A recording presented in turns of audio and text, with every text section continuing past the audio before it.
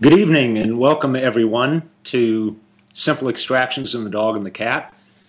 I'm Brett Beckman. I'm a veterinary dentist. I'm also a diplomat in the American Academy of Pain Management. So when we place this quote luxator, which is the 18 gauge needle down into that alveolus, we're severing the periodontal ligament which attaches the tooth root to the bone.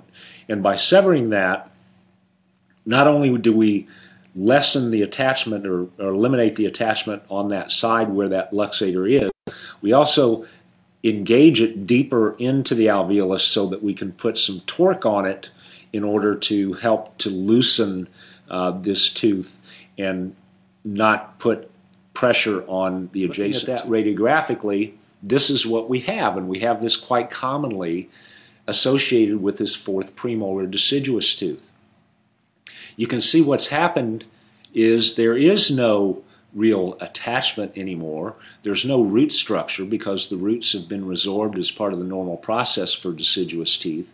And we have a crown sitting on top of bone where our only attachment is the gingiva.